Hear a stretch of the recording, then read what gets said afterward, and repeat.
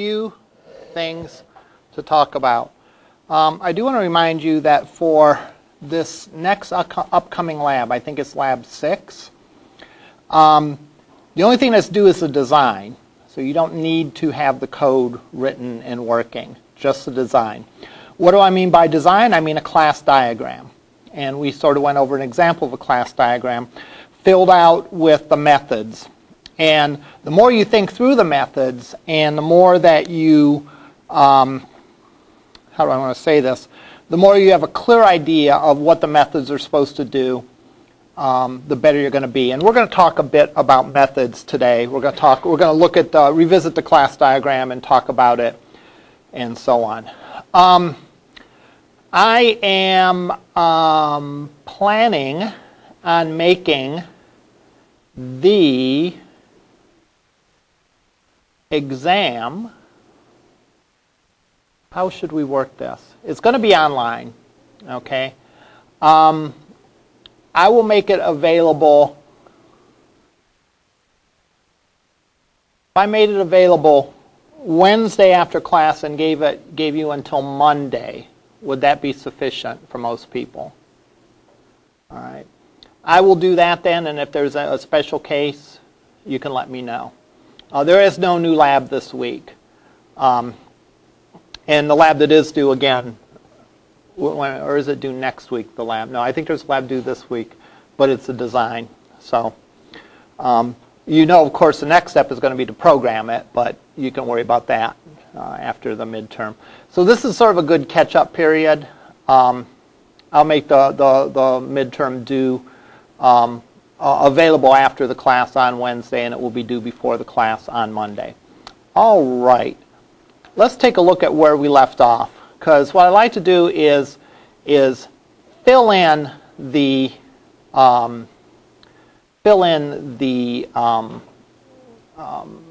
test plan, fill in the class diagram, and maybe spend a little bit of time talking about the test plan as well. So let me pull that up.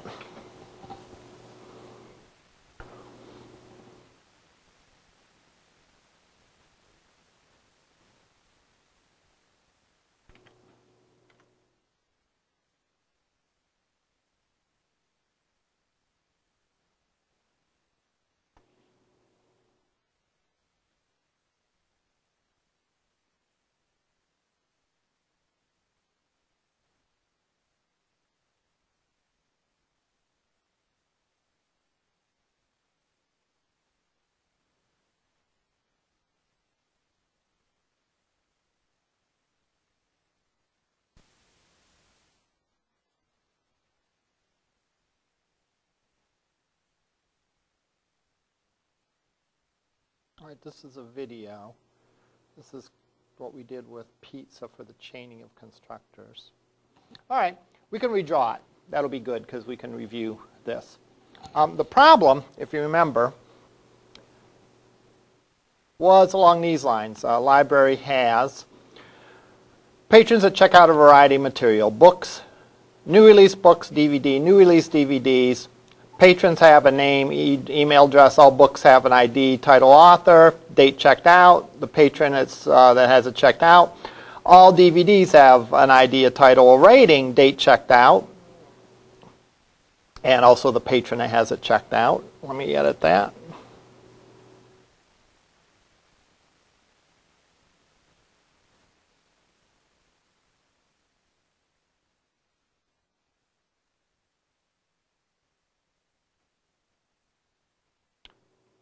All library material should be able to say if it's checked out, what the due date is, who has it checked out, or if it's checked out, and a fine based on the date returned.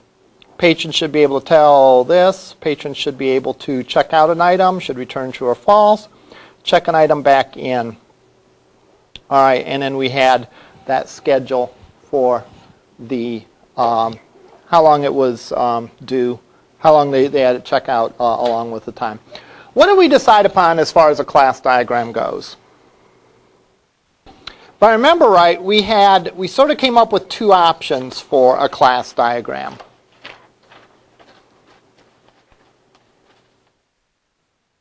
Well, what does a class diagram show again? It shows classes. What's important to show in a class diagram?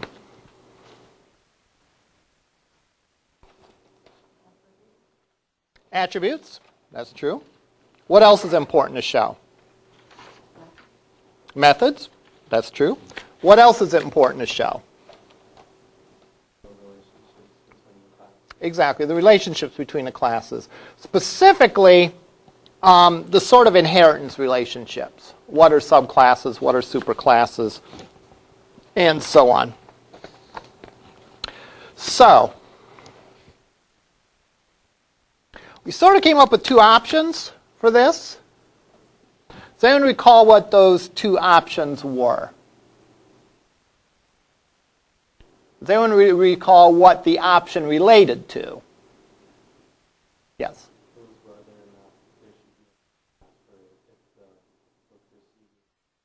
Right, exactly. The variance between the two structures that we talked about related to whether there should be a separate class for a new book and a new DVD, or whether there should be logic in the new book and new DVD that would allow you to handle either one of them with one class. So let's do the simpler one first, where there is no separate class. And by simpler, I simply mean with fewer classes. So let's do the fewer class option first. And again, I don't care which way you go. I don't think it really matters that much, but we can take a look at it.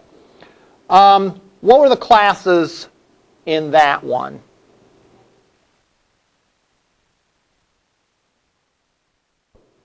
Okay, there were books. What else?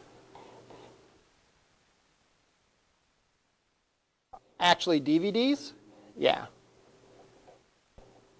Did these have a parent class? Yeah, library materials.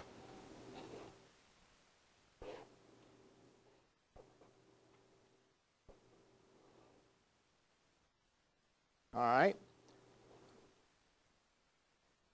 And finally, the other class we had was patrons. And was there an inheritance relationship between patrons and anything else on this diagram? No. All right? Because a patron isn't a library material. You don't check out a fellow library patron. All right? There is a relationship, though, between patrons and library materials, in that a patron checks out library materials. That was the less class version, or the fewer classes, I should say, version, because we only have 4 classes here. The other version would simply have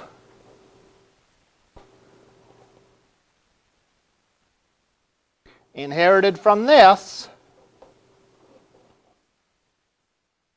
a new book and a new DVD. All right.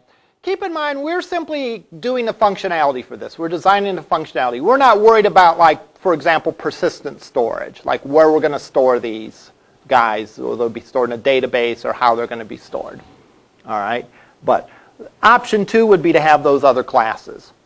What would the difference between option 1 and option 2 be? If we took option 1 with new books, with a new book class, let's just look at books, because DVD is going to be the same. All right? If we took option 1 and only had a book class and did not have new book class, what would we need to have to differentiate between the two? Yes? We'd need logic for whether or not the book was new.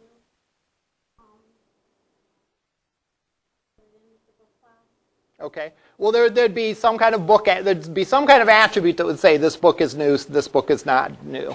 What methods would be affected?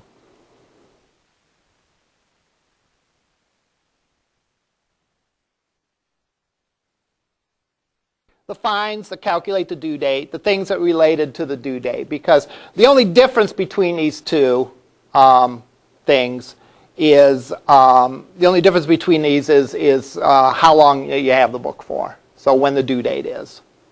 So really, probably the only difference you'd have is you would have to have also logic. You have a way of differentiating a new book from a not new book, and then you need logic in the calculate due date method to differentiate between the two and use the one method in calculating that, and also in calculating what the fine would be, because there's a different fine depending on if it's a new book or that. So that's the two places you need that. Now, what if we implemented them as or what if we did implement rather a new book subclass of book? We wouldn't really need the attribute, right? Because the only difference would be how you would calculate the amount of the fine and the due date. And how would we implement that?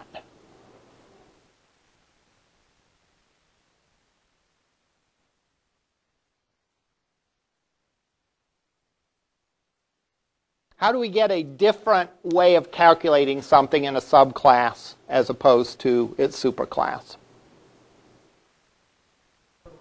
Would override the method. In other words, there would be a method to calculate due date on book, and we would override that method for new book to use a different equation, all right, or different calculation. Just like we would override the method for calculating the fine for new book to use the new formula for calculating the fine. So one involves having an attribute and changing the calculate functions to be aware of that attribute. The other simply involves overriding the methods. I'll allow you to do either one. So I won't take off if you take either approach on this one. You could make an argument for either of these two approaches.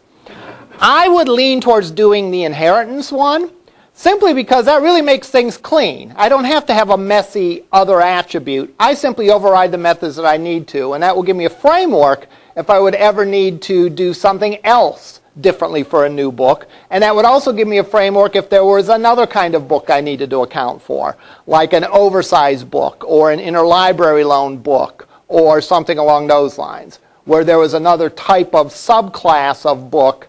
I would then be in a position to handle that. If I were to put attributes in the book class and simply make my calculations take those attributes into account, I'm liable to have a very complex calculation for the due date. If it's this kind of book and it's that kind of book, or it's that kind of book, calculate it this way. So therefore, it's sort of, in my mind, it simplifies it by simply overriding the methods for that. All right. What I'm going to do is I'm going to write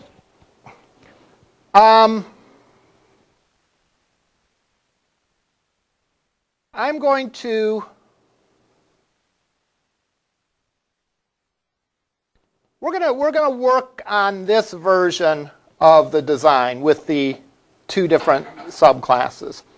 And I'm going to write these classes down on this page. And we're going to go through and we're going to look at the requirements, and we're going to decide what attributes and methods each of these need. All right? So patrons, library materials,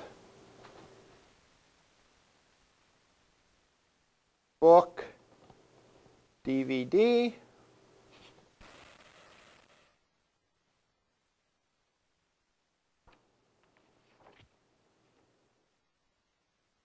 and then new book and new DVD.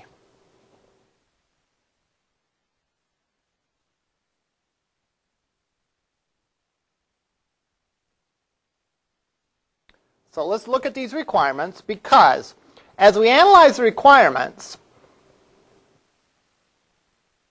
the stuff that we're going to be seeing is we're going to be seeing classes that we need, we're going to be seeing attributes, and we're going to be seeing methods. And it's important for us to know what goes what and what logically fits where. So a library has patrons that check out the variety of materials. Well, from that, we come up with these 4 or 5 classes. Actually, we come up with a 6th class because all of these 4 classes have something in common. So we've come up with this design where there are 6 classes. All right.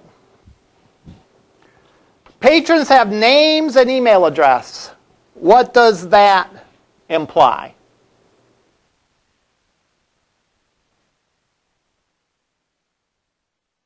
Are those attributes, or are those methods? Are those classes? Those are attributes. So, under patrons, for their attributes, we would have name and email address.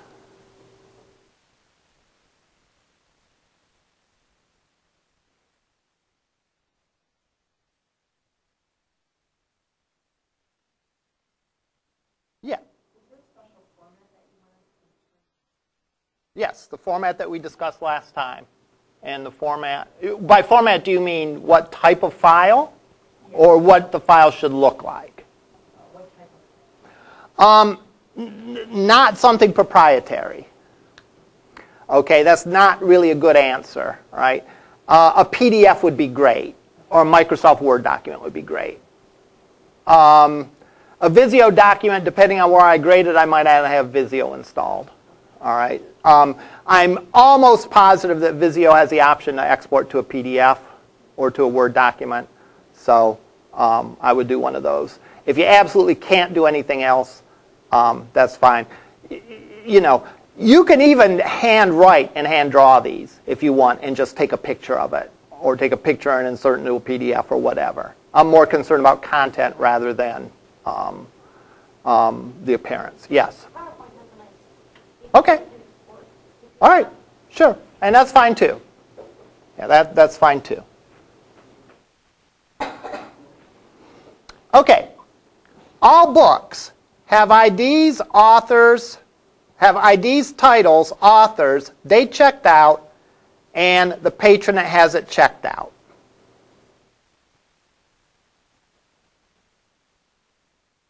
What do those sound like to you?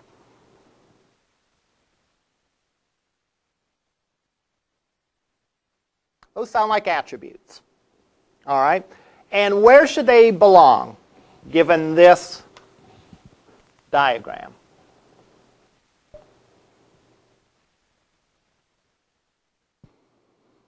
Do we want to even answer that question now, or do we want to read a little bit longer? Pardon me? Probably read a little bit longer. Why did I say that? Because I tell no one wants to talk today, and everyone wants to delay it as far as possible. Why did I really say that? Exactly. There could be duplicate attributes. In fact, when we scroll down just a little bit more, we see that all DVDs have an ID, a title, a rating, a date checked out, and patron that has it checked out. Okay. So what is the implication of those two things? Where do I put what? Okay. The common attributes between book and materials are going to be in the library materials. Between book and DVDs are going to be in the library materials. The different ones are going to be in the respective book and DVD. And the way I did this, let's see. All books have IDs. All DVDs have IDs. So that's one for library material.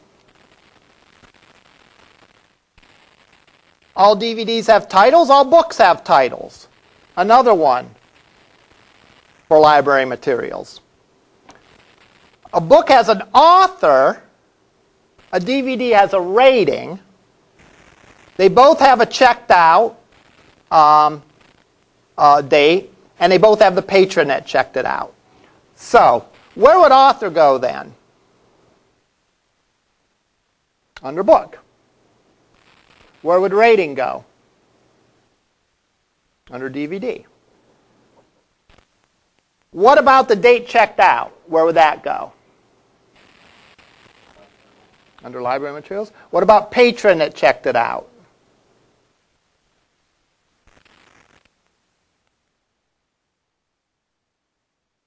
Also under library. What data type would this patron be? Is it an integer? Is it a string? Is it a Boolean? Is it what?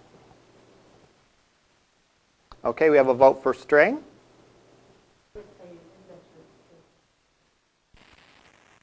Make it a number.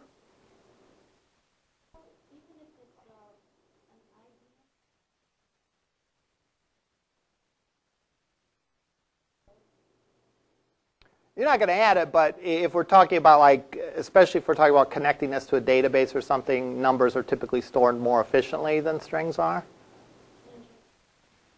Okay? What if I said the answer is none of those things that I mentioned? What would it be then? That you mentioned, rather. All right? What would it be then? What contains all the information I have of a patron?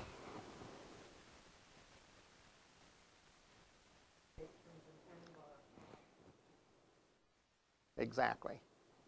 What did you give an answer? I heard you say you're thinking in database terms, and I would agree. You're definitely thinking in database terms. What contains all the information about a given patron? The patron class.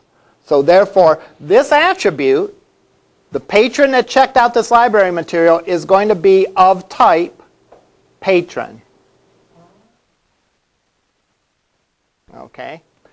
Because then, let's say we have a book that someone is interested in, and I look up that book and I see it was due a week ago, and someone else has it on hold, let's say. Someone else reserved it. So I want to contact the patron, all right? I want the ability to get everything about that patron. I want to look at that book and say, all right, who's the patron? Maybe what their email address is, what their phone number is, what their address is, so I can send the cops to their house, or whatever, the library police, or whatever. I want, any place that I need a patron, I want everything about that patron. Because I might write my application to do a bunch of different things.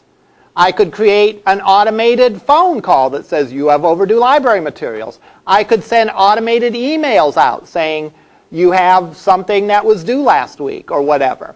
The point is I don't know how I want to use that patron necessarily, but I know that that is a little patron component. Who checked it out? A patron did. Therefore, I want a patron object as that attribute. All right? So this is going to be a patron object, the patron that checked out the library materials. All right? So I'm going to plug in a patron there.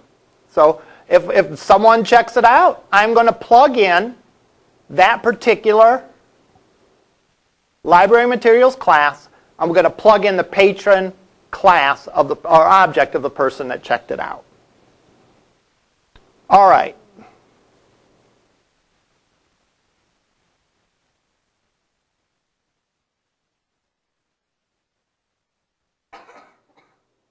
All library materials should be able to return this.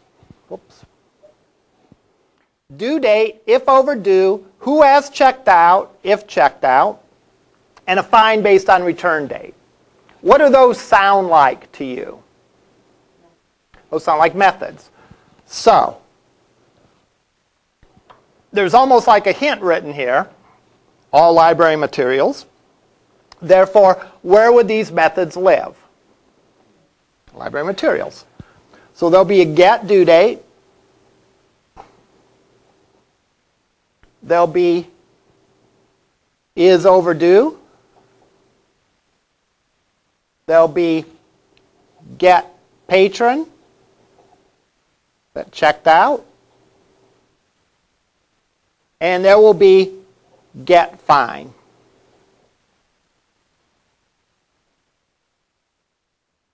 All right.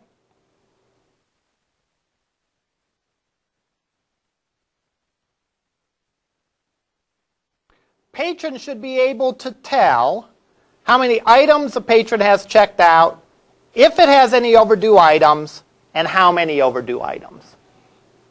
All right. What do those sound like?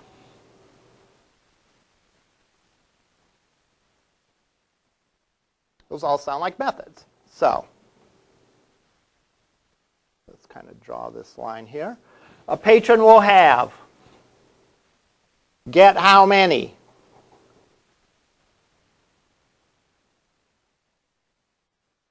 Has overdue.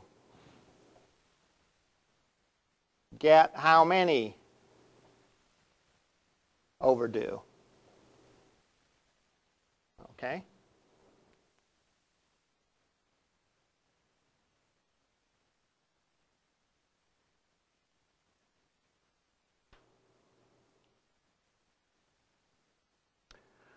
A patron should be able to check out an item and check an item back in. What do those sound like?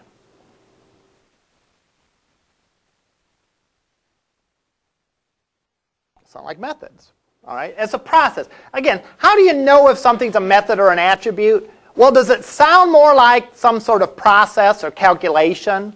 Or does it sound more like just a value? Like name. Well, name's just a value. I can't calculate someone's name. All right? Birth date. Is birth date an attribute or a method? Attribute. What about age?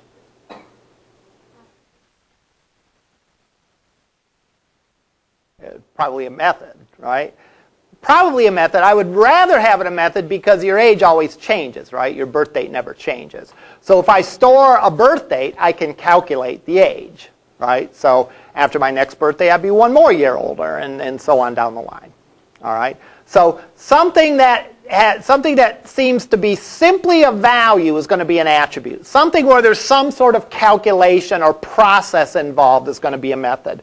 And checking out an item,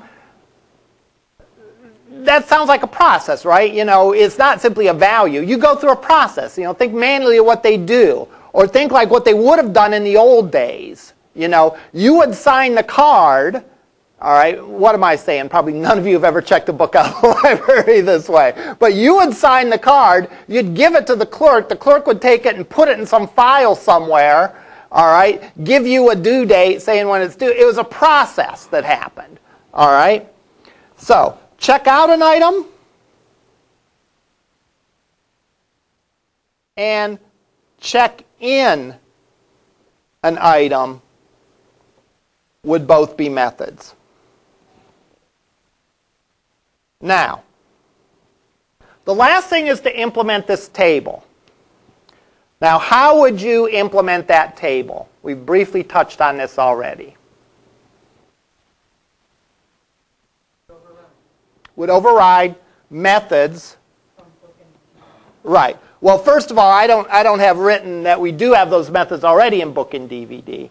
So I would go and I would put a get due date and a get fine in book and DVD.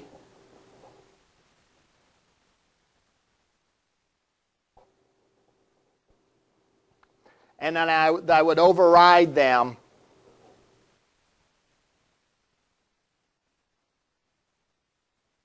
in here.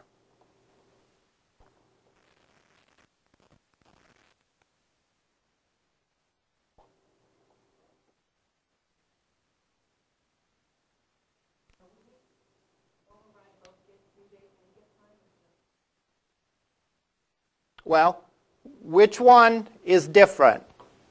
Which one changes? Which one?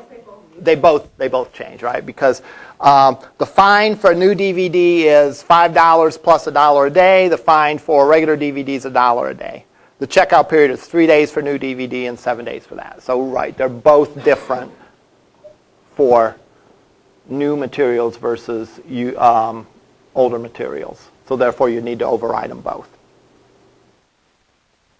If, for example, the fine for everything was $1 a day, and the only thing that varied is how long you can keep the material, then yeah, then you might be able to override one and not the other. But here, both the fine, and really there's a different way even of calculating the fine, right?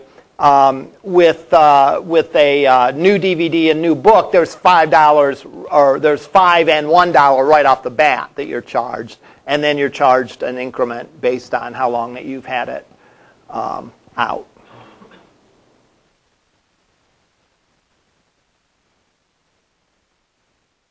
All right.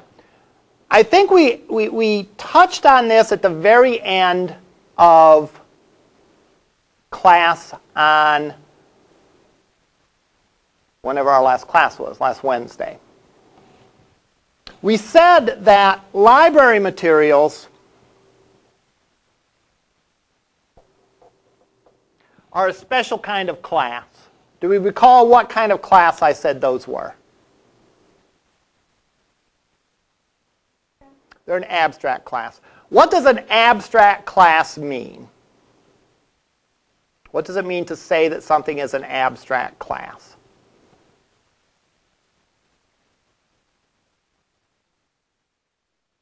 We can define it in like logical terms, just like everyday conversation terms, or we can define it in technical programming terms. So we'll do both.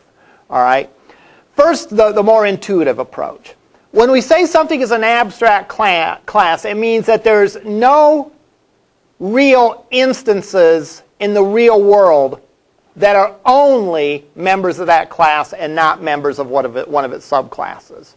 For example, our hypothetical library that we're talking about in this example has DVDs and books in it, right? That's what it has. That's all it has in this particular example. Has DVDs and it has books. All right? If you were checking out something, you were checking out a DVD or you were checking out a book.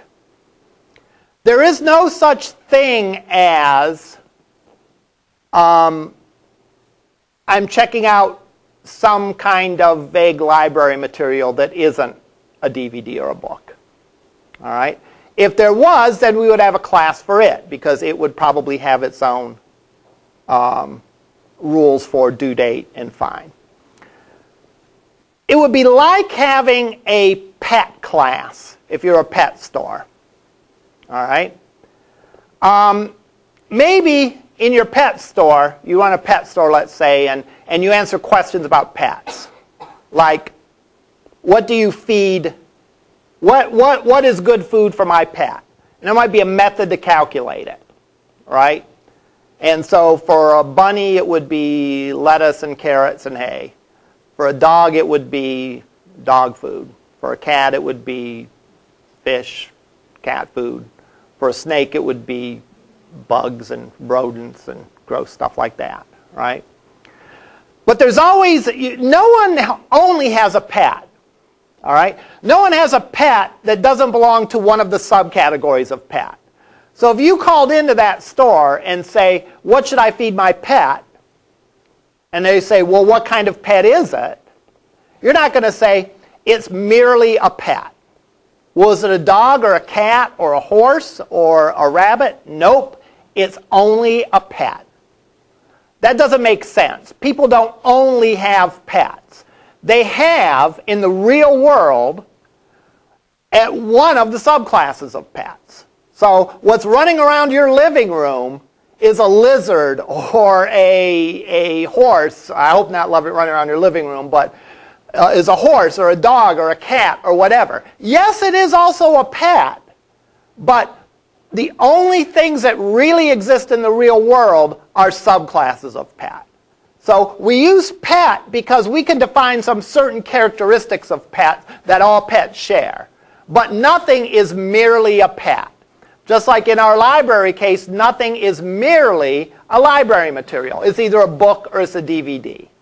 And again, we could extend that to have CDs and books on tape and magazines and Blu-ray or whatever. All right? But we would still be adding subclasses, and no one would ever be merely checking out library materials. So for that reason, library materials are an abstract class. Now,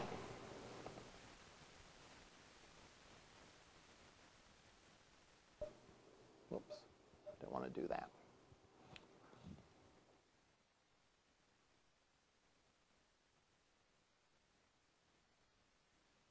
Get due date and get fine are also kind of special. All right? We know that every library material that we have, every kind of library material we have to be able to calculate its due date. And we have to be able to calculate the fine for it. All right? However, what is the default rule for calculating the fine or the due date for a piece of library material? Or let me rephrase the question. Is there a default rule for calculating the fine or the due date for library material? No. Every library material, every subclass of library material has its own rule. So there is no default.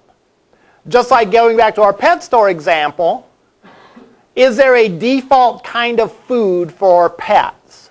No. There's not one food that works for every single pet. All right? So therefore, there's no default to say, well, this is the default, and then I'm going to override it for these specific subclasses. These, then, are abstract methods.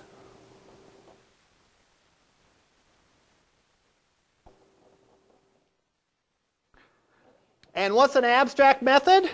An abstract method, you simply define the signature of the function.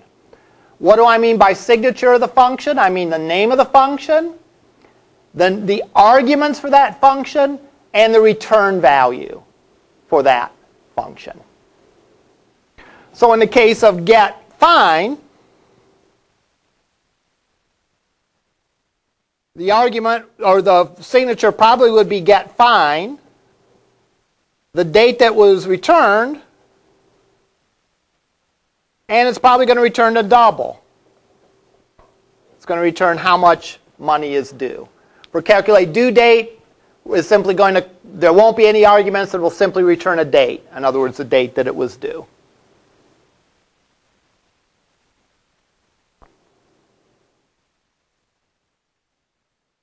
But that's all we know.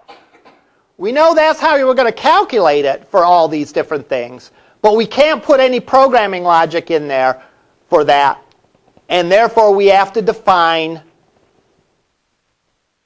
those methods as abstract methods, because there is no default way of calculating the due date or the fine for a generic library material. Now, what does it mean when we create an abstract class and an abstract method? I sort of talked about the theoretical reason for it, is when there's no such thing as like a default, or there's no such thing as a generic. There's always going to be something more specific in the real world. In the case of a class, if it's an abstract class, I cannot do this.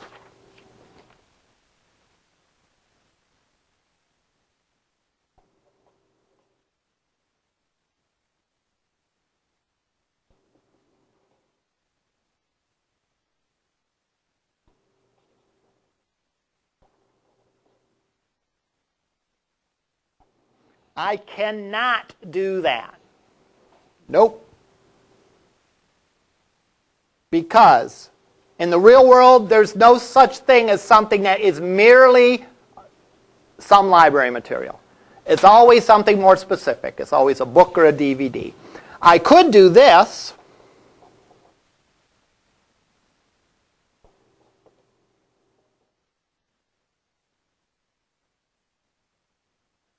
If I wanted to. All right? And that would be valid, because a book is a concrete object.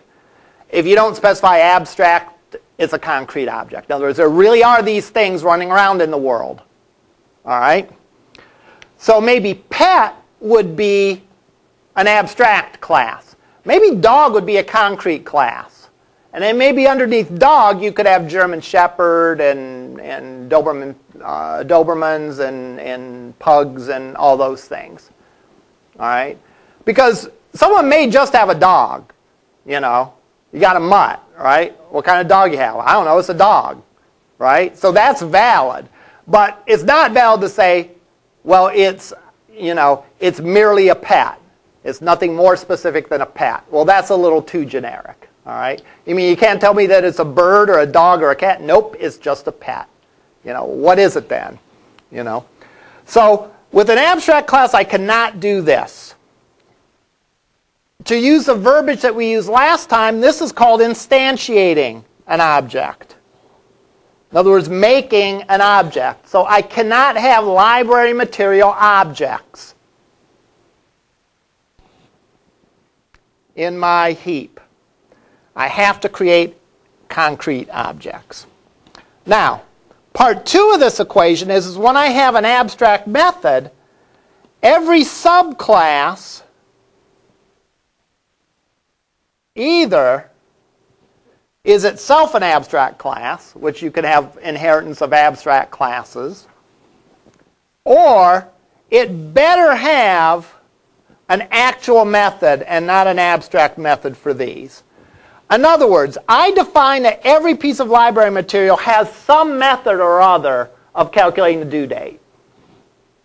Well, when I get around to actually defining the specific kinds of library materials, that is book, DVD, new book, new DVD, I better have written the actual functions that do the actual logic to determine how long it's, you know, when it's due and how much the fine is.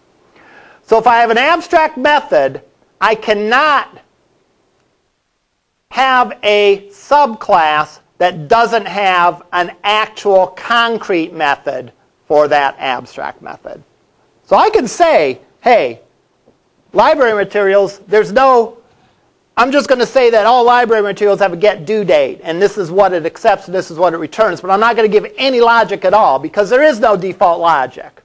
But then when I implement those, that in the subclasses, I have to have a real function for get due date and get fine.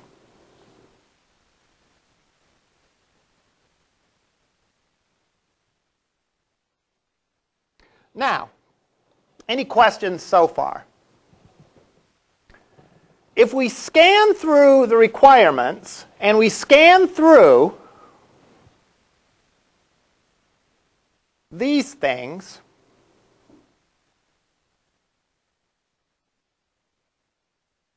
there better be a list of library materials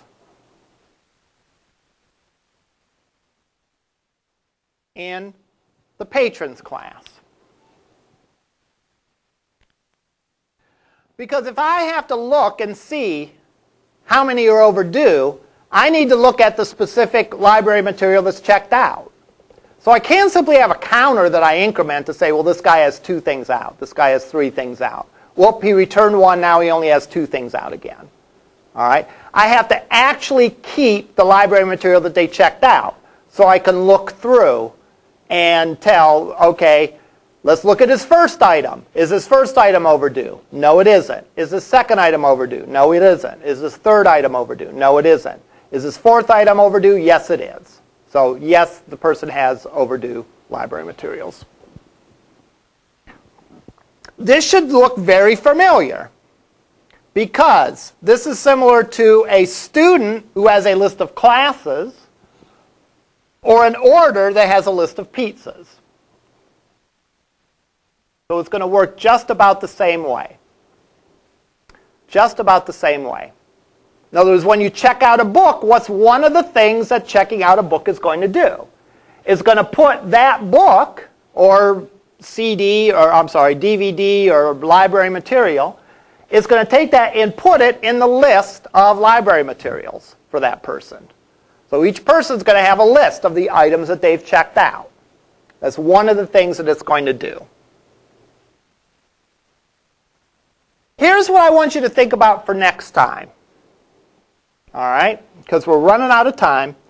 And I'm going to look at what I think is the most important method here. Let me say a few things first before I look at the most important method. All right? The other, I mean, they're all important, right? But they're all top priority. But the top priority, you know. The one thing I have not indicated here, I have not indicated constructors. So you'd sort of want to decide what constructors you want for each class. And get and sets for the attributes. Right? For each attribute, you need a get and set method. So I didn't include those. That might be something that you would note in your class diagram. That I'll decide that later. And all attributes will have get and set methods and constructors TBD. That's probably acceptable, that when you actually implement that, you look and see what constructors you want to create. All right? So we're going to look at the checkout method. There's going to be a method in the patron class to check out library material. All right? If you notice, according to the specifications, it should return a true if the book is checked out, a false if the book can't be checked out. So an item can't be checked out if a patron already has it, another patron already has it, or if a patron already has 10 items checked out, or if a patron has 3 or more overdue things. So there's rules. You can't just go check out as much stuff as you want. What I would like you to think about for this method is, number 1, what's the signature for this method? And by signature, I mean, what's the name of the method? Well, that's pretty obvious. What arguments this method has. And then finally, what the return value is. Specifically, the type of value that it's going to return. Is it going to return a number? Is it going to return a string? Is it going to return something else? Oops. Lastly, I would like you to write out, not code in Java, but I'd like to ask you to write out the steps it will take to check out a book or check out a piece of library material. Check out some library material. So write out, and it can be English language, you know, like first of all, see if book is checked out. If so, is already checked out. If so, then you do something. Otherwise, you do something else. All right? Then you might see how many books a person has out. If they have more than 10 out, then you do one thing. If they don't have if they have less than 10 out, you can do something else. And so on down the line. So I'd like you to write out, sometimes people call this pseudocode, or draw a flow chart, or just write notes that indicate step by step what you're going to do for the entire check out a book function. And I think if you got this one down, then the rest should be relatively straightforward. But the only thing tricky about the rest of this stuff is how to do date arithmetic. Like how to figure out like what is October 1st plus 23 days or something like that. There's functions to do it, but it is a little tricky. So think about this function for next time. All right? The good news is you already have an idea what the other functions in our classes are going to be. All right? You know what classes are available, and you know what methods are available. So that should help you in deciding what needs to be put into this method. So we'll talk about this method on Wednesday. Any questions right now? All right. We'll see you up in lab.